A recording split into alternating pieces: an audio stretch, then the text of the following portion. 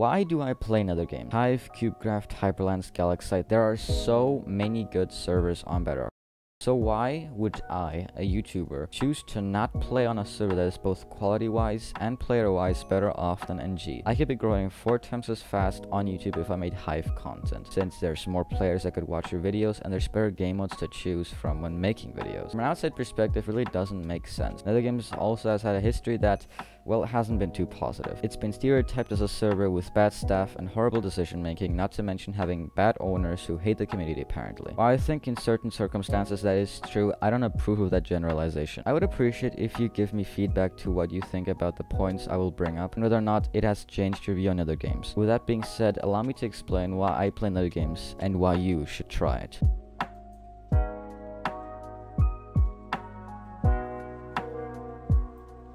Now I could talk about how and why NetherGames is so good for hours, but my main reason is that I really believe NetherGames can grow to be one of Bedrock's biggest servers. I remember when I started off my channel, I got a collab from my now good friend, Related Noobs. He was at maybe 2k subs and I was maybe under 200. He gave me a shot and it paid off. I don't think my channel would be this successful if I wasn't given an opportunity to grow. I think I can help NetherGames get the chance it deserves to really show how good it can be. Now I'm not saying I'm the type of guy that gets NetherGames' trust and then makes an exposed video over losing a rank. It might be hard for you to sit here and hear me say give NetherGames the opportunity to grow when you probably think NetherGames is a really bad server. Whenever you play NetherGames, all you may see is bugs, the hackers, the constant crashes, the toxic staff. What I see is all the effort put into the server. When I see a bug, I feel frustrated for the developers. It's like when I find a bug in my pack, it makes no sense why there should be a bug, and it takes me hours of troubleshooting to figure out what the heck happened. I understand that nobody can be perfect, and for those that use my packs know it's impossible for me to release a pack without at least 3 annoying bugs. I feel very frustrated when something goes wrong, and I can't explain why it happens or how to fix it. People only see the problem. They don't see how hard it is to fix that problem. When I see a hacker, I feel the owner's frustration that nobody understands how hard it is to make a really good anti-cheat. I mean, look at Hive. It went from a good anti-cheat to debatable if it even existed. Don't cancel me, this is a joke. I think. When I see crashes or restarts, I am frustrated because sometimes I'm in a game and I'm just suddenly disconnected, but I understand that you only succeed as much as you fail. I mean, look at me. So many of you supported my questionably bad videos before I even knew what I was doing, and it's debatable if I know what I'm doing now, but did you guys get mad at me for not having the best microphone, or not the best video quality, or in my case, the most manly voice ever? For those that did get mad, I genuinely feel bad for you for having to bully a kid that's just trying to have fun with a hobby and has no money. When I see staff frustrated and being passive aggressive, which is very rare I might add, I don't start making fun of them for not being as nice as they can. I see a person that voluntarily decides to deal with people that unironically ask when the server can stop having bugs. It's like, bro, have you seen how many bugs Evident encounters on Hive? It's like Hive creates a new bug every month so he can post another trap video. Before you dislike, I like Evidence videos, okay? I'm just saying. People only care about themselves. They don't care about the developers that probably feel bad for having disconnected 2k players because of a bug or because of a server crash which was out of their control. Unless you own a business or are a person that likes to create things, you won't understand anything I'm saying. But as somebody that constantly feels pressure from people that might leave a comment for me putting the wrong pack in the description, I can see how somebody can feel in a situation out of their control.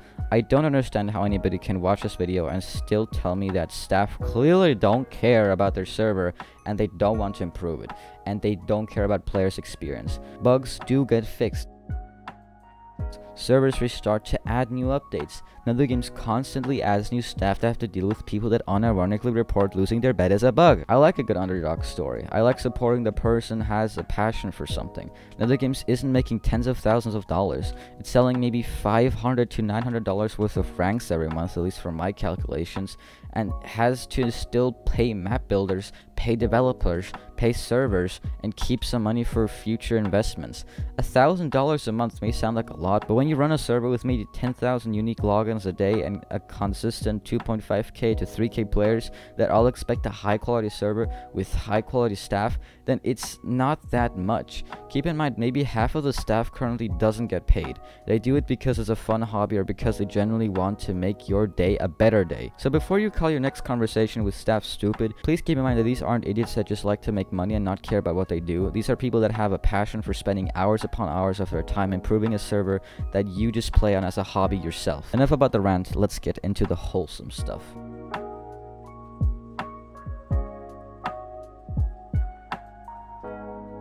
I personally have really enjoyed the NetherGames community. Sure, it's toxic, but what community isn't? I left Cubecraft because I just didn't enjoy the people I was surrounded by, neither did they enjoy my presence, which is fair since I sound like I'm 13 living in a basement making YouTube videos all day. From what I've heard, Hive seems to have gotten pretty good at having a good community, but nowhere else have I made friends as quickly as on other games. I remember back when I met Cloudy, he got mad at me in a client review video on my channel. I know it's very hypocritical of me to say that NetherGames has a good community when my first conversation with my best friend on it looked like this, but after that day we really clicked, and to this day our e-dating is still good.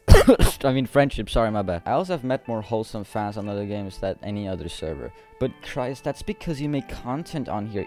Yeah, but did I ask? Got him! Fans I meet on Hive or Cubecraft usually just say, oh my gosh, lol, thought you were better. Like, I met this level 40 Hive sweat on survival games who knew me from making a pack, and he lost a 2v1 and he got mad and said, bro, I thought you were better. Like, dude. Now, I am biased when it comes to this, since it's hard to have a grasp of how toxic / wholesome a community is based on some past experiences and some vague descriptions, but I will say there really are worse communities. NetherGames has been known to act upon really toxic situations in the hopes of ending them. One example being the removal of guild leaderboards a while ago. While it was and still is very controversial, it did its job. I think it's obvious that competition can bring competitive players, and if that competition gets too far, it can sometimes end badly. So it's a really hard balance to hold. Personally, I would have tried to talk to the owners of the guilds maybe and try to resolve it privately, but NetherGames seems to be really good at ending conflicts without having to interfere directly, so I guess it worked out. But besides some incidents like that, I think the new player base coming into NetherGames is less toxic than ever. I mean, if you look at players that have been playing for a year or longer, they are way more toxic in comparison. But I mean, even the most toxic players really aren't toxic. Like, they're not swearing, they're not saying like the N-word, they're not toxic, you know, they're just toxic for NetherGames' standards. You know, being really toxic for NetherGames' standards might be like normal on like a different server. So I don't think the most toxic player in NetherGames is like the most toxic. I know it's been a long time since I've met somebody that's like genuinely been like really toxic and like trashed everybody, so I don't think NetherGames is really toxic. But NetherGames still does a really good job of keeping existing toxicity as isolated as possible.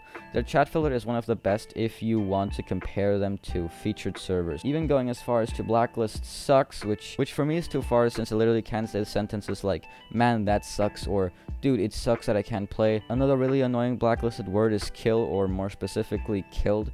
Kill, I can understand, but killed, I mean, like, I can't say I killed Pink, or I can't say killed both at our base. Some of that are vital for communication, especially if you're not in a call. So it does suck that you have to bypass a filter or use a really annoying replacement word like got for killed.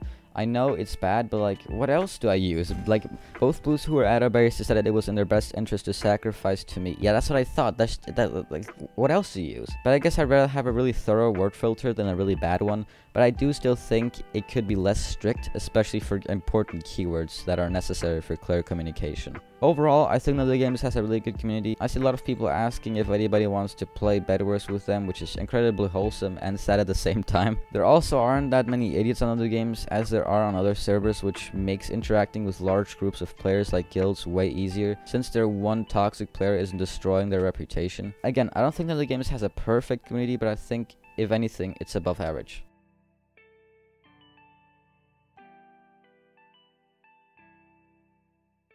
There's not a lot of scrims on other games, unlike servers such as Hive or Cubecraft. Neither a popular ranked server like there is for Hypixel. It's not because players are bad, it's actually because players are good. Let me explain. Both Hive and Cubecraft struggle from the problem that they are getting more new players than they're keeping old ones, which means a lot of old players will have an easier time winning because more and more beginners are in lobbies. A hyperinflation of such beginners leads to there being more scrims where really good players play against more really good players to still have some enjoyment.